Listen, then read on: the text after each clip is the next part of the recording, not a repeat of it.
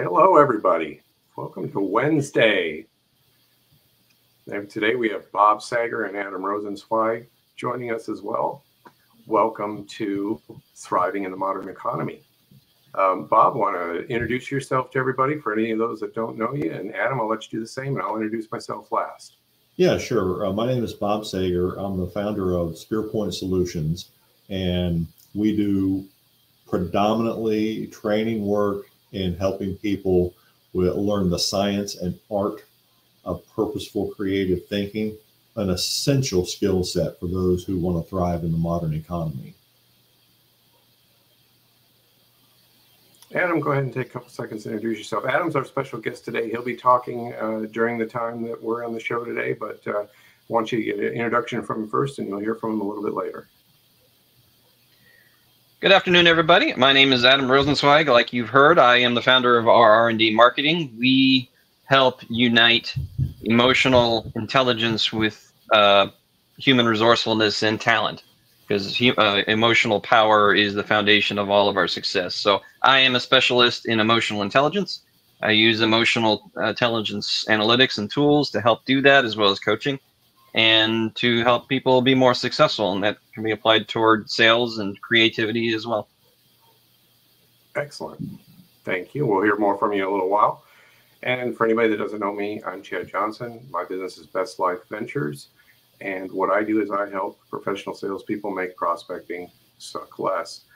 We all know that in professional sales, especially B2B sales, that prospecting has changed dramatically over the past couple of years, especially resulting from the pandemic a few years ago. And what I do is I help professional salespeople build limitless pipelines in under 90 days, where right now they may be struggling with cold calling and emailing to find enough contacts and enough prospects. I help them build that limitless pipeline in under 90 days, showing them new techniques and skills that are necessary to sell in the modern age. And with that, gentlemen, I'm going to go ahead and I'm going to go into my presentation and bring you back on in just a little while, if that's okay. Absolutely. One of the things that's really it gets me going is I get questions and direct messages and emails every day from salespeople from all over the world. And one of the things that I get asked the most is, how do you find limitless opportunities? How do you fulfill that claim?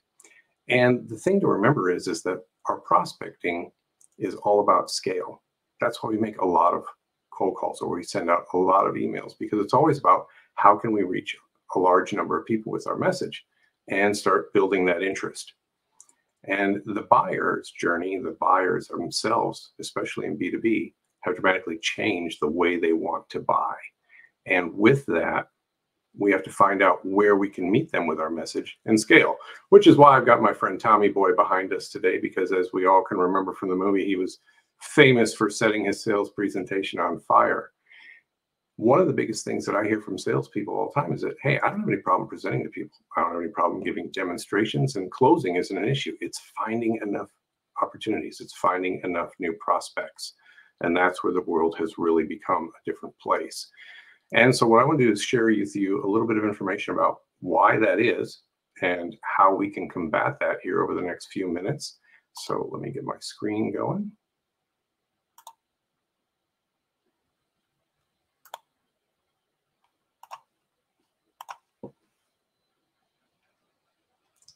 What's happened is twofold.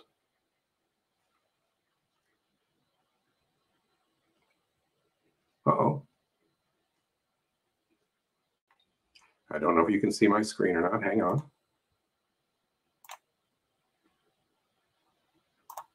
Apologize for the technical difficulties here. Still getting used to the StreamYard platform. Gotta love technology. What's happened here is a twofold thing. The internet provides so much information and so many opportunities for people to learn and discover things on their own, research them and explore them on their own. And then you've got the fact that we also have a different set of buyers in their roles today. So you've got twofold. The odds of actually finding an interested buyer anymore are almost zero. Reason being is they're consumers just like you and I. If someone's interested in something, whether it's for their business or in their personal life, the first thing they think of is, oh, let me go to the internet. Let me Google it. Let me search it. Let me look for products, services, people, reviews. They aren't thinking I need to talk to a salesman, or they're not thinking I need to talk to this company because I know that they handle these types of products. They do it on their own, and they don't need to talk to us right away, and they don't want to. Let's be honest. You think about it. I know for the past more than a decade, I don't answer many phone calls. I don't answer, many cold calls for years when I was in corporate America. I didn't. I had somebody review my voicemail messages for me. If I knew the number, I answered the phone. If I didn't, I didn't. And if the voicemails weren't somebody important that maybe I missed, that I didn't recognize the number they called from, all those voicemails got deleted. And I'm sure a lot of you are the same way. You see now on your cell phone, scam likely, or telemarketing, or something like that. Do you answer those calls? Probably not. And if you're not answering those calls, why would you expect your customers to be any different? Why do we expect our customers to be any different than we are? Same thing with emails. My email inbox gets filled every day. And it's just, I put up spam regulations. Most of them go to the spam filter before I have to do that. And if I get persistent emails from someone or an entity that I don't want to get them from, I block them so that they can't send them to me anymore. Again, you probably do the same thing. Your customers do the same thing. So our cold calls and our emails have become far less effective than they used to be. And we don't have any control with our cold calls of how many people are going to answer the phone, or with our emails, how many people are actually going to look at those emails, possibly click through and respond to them. So that starts taking the scale out of our prospecting efforts. And that's why we're seeing such a major decrease in those traditional methods in generating opportunities, in finding actual new prospects to talk to. So where do we get our scale? Well, as it turns out, the best place to do it is where they are, where our buyers are, just where we are when we're interested online. Here's some interesting buyer statistics right now that are happening in B2B. And this is brand new information, just came out January of this year. And that is that 75% of B2B buyers use social media to make their buying decisions. 50% of B2B buyers use LinkedIn almost exclusively as their most trusted source to find products, services, and the people that they want to talk to about those particular products and services. And 92% of the buyers of the 50% that use LinkedIn, and even of the 75% in total, 92% of those buyers engage with salespeople who are well-known thought leaders in their industry. Now, what that means is that they see a lot online, that they've seen good, relevant information from, that they know these people, hey, they understand my problems. They are addressing the issues they have. They've solved these problems before. They've proven themselves to be experts. And of course, like we just talked about a little bit ago, 90% of decision makers don't answer cold calls anymore. They aren't taking them. It's not that they won't take a call from someone they don't know, but if they are going to take a call from someone they don't know, it's going to be by referral. Somebody else is going to have introduced them or said, you might want to talk to this person. It's not going to be from a cold dial. Even leads, I know, from just recent past years, in large companies, even the leads that come in through marketing, they've got phone numbers, they've got emails, and how many times do you call them and you never catch that person? You never get a response. And you're thinking, but they sent in a lead. Why didn't they want me to contact them? Well, they really wanted information. They didn't really want to talk to you. That's why using tools like LinkedIn are especially important in this day and age. And that's why social selling is so effective. The great things about it is it provides a benefit that we've always been looking for, and we always knew exist. We've been saying for years and years and years in sales, all the old platitudes: people buy from people, people buy based on who they like, things along that line. Well, the best way to get people to know you and like you and begin to trust you is to see what you know, to see what you have, to what your solutions you provide and what problems you address. And by putting your information and by putting relevant content online, you have the opportunity to craft that story or narrative any way you want. Think about how many times you've made cold calls or you've talked to a potential client and you get off the phone and you're like, dang, I wish I could have said that. Or, wow, I didn't get a chance to throw this particular piece of information out there that might have made the difference in their thought process. Because they didn't have the time, they didn't want to talk to you at that moment, and you didn't get the opportunity to say it. But with your content online, you get to tell the story the way you want. And the best part is when someone's online and they're doing purposeful looking to find your types of products and solutions, and people like yourself, they want to read that story. And you get to tell those things that you never did before to really create those interest points, those advantage points, and make them ask themselves those questions. It's seen when your prospect is receptive. They're there intentionally looking online. They want to see what you're seeing. So you're not invading, you're not an annoyance in their day. And it allows the prospects to also see what other people are saying. Takes that burden of social proof off of you. If they see a bunch of other people have liked, commented on your content, then they're like, there's probably something to this. The last part is that you get to drive your potential clients to some internal conclusions. And you always want to drive your customers, your potential customers, to as many of these 5 potential thoughts in their mind as possible when they're looking at what your content shows. Hey, I've asked myself this same question. I had that problem, or I've had that problem before, or I fear I'll have that problem in the future. This person seems to understand my business and seem to understand me. They seem trustworthy. The information I know that they're giving is real. It's true. You're giving honest feedback. And then you lead that person to say, I probably should talk to this. I should probably talk to this person. So you get the opportunity to really craft that narrative, craft that message, generate the interest, build a little bit of curiosity in them, and start that conversation, because really that's what it's all about today. It's not about pitching or elevator speeches or any of that. It's about starting a conversation, learning about your prospect, and by talking to their problems versus trying to talk them into giving you time, that's how you do that. And that's where social media comes in the strongest. So that's my bit for today. I wanted to share that with you. If you have any questions, you can DM me here on LinkedIn. You can also email me at info@makeprospectingsuckless.com. But right now, what I'm going to do is I'm going to go ahead and I'm going to take us back to Adam Rosensweig, and he's going to talk to you for a couple minutes about emotional intelligence and what he does. And I'm excited to share this with you. And so I'm going to go ahead and bring Adam back up on screen. Just one moment. Welcome back, Adam, and here you go. So I wanted to share a little bit about how important emotional intelligence is in the sense of self-awareness, because self-awareness is a term that we hear a lot about, but we don't really think a lot about what it means.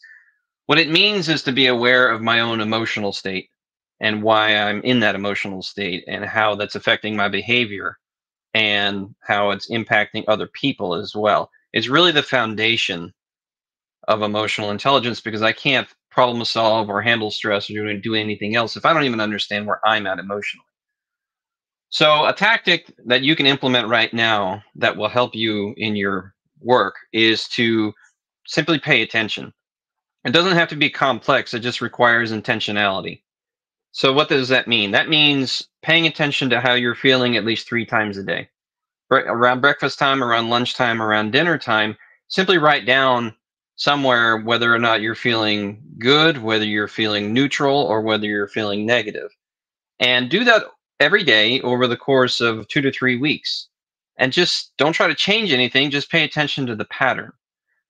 And by the time you get to the end of those 2 to 3 weeks, you re-examine what you've written down and look for the patterns and see what you find. So for example, what does this look like? Well, you might find that you are feeling extra stressed around lunchtime. And then you can start thinking about what's happening around lunchtime. And then you can make adjustments. Maybe your emails are starting to stress you out because you're feeling overburdened with the amount of work you have to do. Once you understand that, you can make problem solving techniques, put them into place. So just paying attention, and not only throughout the day, but even before important events or important meetings. Because if I pay attention and realize that I'm feeling extra stressed before I'm about to give a sales presentation, I have to put in stress management techniques to be able to calm myself down. And maybe I do that even before I go into the presentation, because if I'm so stressed and I'm thinking about me, there's no way the client's going to feel like I'm thinking about them. So those are my 2 minutes. on how to be more emotionally intelligent.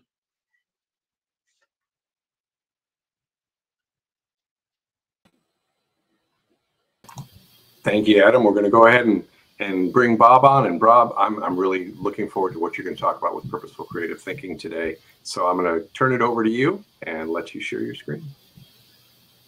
Hey, so yeah, thank you, Chad. Something that Adam did not mention there is he has a mini self-awareness workshop document that covers some of the things that he just said, or excuse me, covers all the things he just said, and has some other great information in there. And he has been generous enough to make that available at no charge. So feel free to reach out to Adam or me or Chad. We've all got access to that, and we're happy to make that available to you.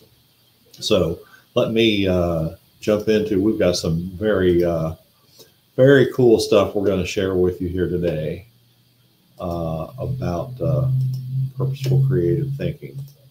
So when I do live training, whether it's virtual or especially in person, one of the things that I talk about is this concept here. Doors are big, hinges are small, but doors swing on hinges. And listen, that is the way it is in innovation. When people think about innovation, usually what comes to mind is innovations that are huge, right? Transformative, like the iPhone. But the reality is it's often just everyday innovations, 1% improvements weekly, monthly, that over the long haul, those are what really transforms a business or transforms a life. I want to share with you something that I think will help with your mindset in terms of what your life could look like. Now, there was she's passed on now, but this autobiography in 5 short chapters was written by Portia Nelson. And I heard Dr. Wayne Dyer give this in one of his meetings that he gave a few years back. And I just thought it was the greatest thing ever. So I want to share it with you. Chapter 1, I walk down the street. There's a deep hole in the sidewalk. I fall in. I'm lost. I'm helpless. It isn't my fault. It takes forever to find a way out. Chapter 2, I walk down the same street. There's a deep hole in the sidewalk. I pretend I don't see it. I fall in again. I can't believe I'm in the same place, but it isn't my fault. It still takes a long time to get out. Chapter 3, I walk down the same street. There's a deep hole in the sidewalk. I see it there. I still fall in. It's a habit. My eyes are open. I know where I am. It is my fault. I get out immediately. Chapter 4, I walk down the same street. There's a deep hole in the sidewalk. I walk around it. Chapter 5, I walk down a different street. So when we talk about purposeful creative thinking, the science and art of purposeful creative thinking, what we're really teaching you how to do is stop walking down that same street and start walking down different streets. Open up your mind, take it off of that autopilot. What we're going to talk about today is a creative thinking method that we train on. We're going to give you the basics today. There's no way in this short amount of time we can teach you everything, but this will get you started. It will get the ball rolling. It will get you started thinking differently. And the method we're talking about today is go opposite.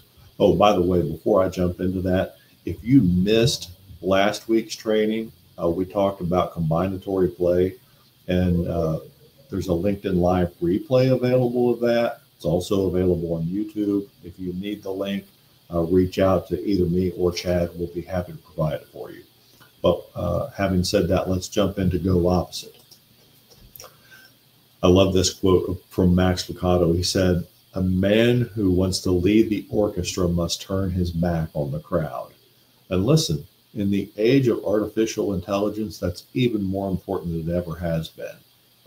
If the crowd is all doing the exact same thing, you're going to be perceived exactly like they. So when we're talking about go opposite, we're thinking about here's how you go about utilizing this method. First, think about the way things are done currently and write out a statement. This is how this is. Here's an example that comes top of mind. Restaurants serve food. Well, that seems opposite, right? Well, what would the opposite of that be? That seems obvious. What would the opposite of that be? Restaurants don't serve food. Well, what kind of restaurant would not serve food? Well, think about that as a kind of a thought experiment and see where it takes your mind. So when we're talking about go opposite, here's a great example of go opposite. We write down something about employee recruitment. We find qualified people. We hope they resonate with our mission, and we try to, as best as we can, to fit them into our company culture. Now listen, up front, if you're a recruiter, if you're an HR person, if you're an interviewer, you're trying to determine that right away. But it's not always possible. But that's the goal with most companies. What if instead, what's the opposite of that might work? We have a mission in company culture. What if we implemented a program whereby we pay people to leave after a trial period? That way, only people who really want to be part of our company mission and culture will stay. This will improve our employee engagement and productivity. And you notice the Zappos logo up there in the corner. Zappos did exactly this. They implemented a program where after was a brief trial period, I think it was a week, it might have been 30 days, I don't recall exactly, but they would pull people aside and say, look, here's $2,000. We will pay you this $2,000 to leave right now, no hard feelings. And what they found is that the people that were willing to leave their employment for such a small amount of money, they really weren't into the company culture and attitude. And so most people did not take it, by the way. And so they found that once people did not take that, they were in, right? They were totally in on what Zappos was doing and how they did it. So a few years back, Amazon actually acquired Zappos, and in many of their divisions, Amazon I'm talking about, they implemented this same thing. And I think they took it up all the way to $5,000 that they'll actually pay people to leave. Now, that's not true in every Amazon facility, but in many of their divisions, that is true. And they find that once people take that, turn it down, they're into what they're doing. And they have really bought into the company. So it's a very, very powerful method. I want you to try this out with some of the things that you're doing in your company. Now, having said that, let me go over here to, we've got for next week, we do these in case this is your first time tuning in, we do these every Wednesday at noon Eastern time. So I highly encourage you to register for it because even if you can't attend live, you'll easily have the replay link. So for next week, if you caught the first two of these, this one and the previous one where we talked about the combinatory play method, we have a challenge for you. And that is next week, we're going to be introducing a new feature on this, and that is ideas from the audience. So take anything that you want to come up with an idea for, your business, a hobby, a product or service, whatever, and apply these methods to it. And technology is great when it works. So using either either the purposeful creative thinking method of go opposite or combinatory play, come up with an idea for improving an existing product, service, or business, or completely come up with an idea for a brand new one. And if you're going to participate in this challenge, we will send you some written instructions. All you got to do is reach out to me and say, hey, Bob, I'm in. Send me the instructions, and sort of a little mini coaching course. And next week, on next week's session, we will share 2 or 3 of the best ideas that people come up with, and we'll give a shout out to the other people that had the courage to participate. So here's how to, you can reach out to Chad via his LinkedIn. That's right there on the screen, or me via my LinkedIn. So I'm looking forward to seeing what you guys come up with for next week. And we've got a couple minutes left here. I think I'll turn it back over to Chad to wrap it up for us. Thank you, Bob.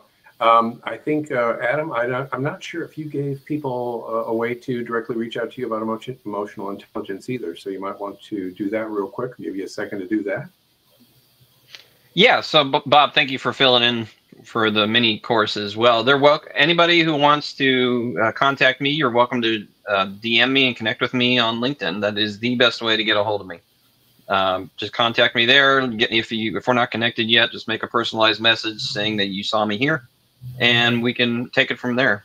But yeah, that's the best way. Okay.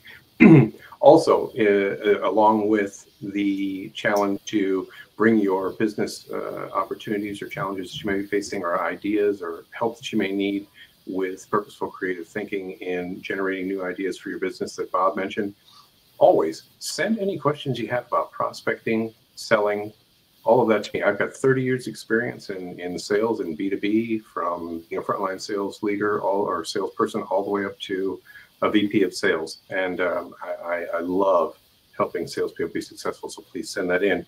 Our sponsor for this show was SpearPoint Solutions. Bob, I'm going to go ahead and let you take a couple of seconds and talk about our sponsor.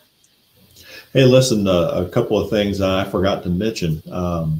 Anybody that is, especially if you're seeing this live, but frankly, I think I'll even let it go on the replay. I just released recently a brand new book. It's called More Freaking Brilliant Ideas, Helping You Thrive in the Age of Artificial Intelligence. And so anybody that reaches out to me, we'll give it 48 hours. Anybody that reaches out to me within 48 hours of seeing this, they can get a PDF copy of that book at no charge. So awesome. Yeah, that's hard to beat free, isn't it? But the other thing, our sponsor is our brand ambassador program, which is an affiliate marketing program. If you are looking for a great way to earn a second income, or frankly, you can make enough money with that program to make a living, and a pretty good living if you're willing to work. So if you're looking for something like that, reach out to me and I'll provide more information about that. Chad, we're almost at the half-hour mark here, aren't we? I think we're right on time. So with that, I'm going to say, everybody, have a great rest of your day and week. Have a great weekend. And we look forward to seeing you next week with some new information and some new challenges. And who knows, we might have a special guest that we haven't announced yet. So anyway, take care, everybody. Have a good one. Look forward to seeing you again soon. Bye. Take care.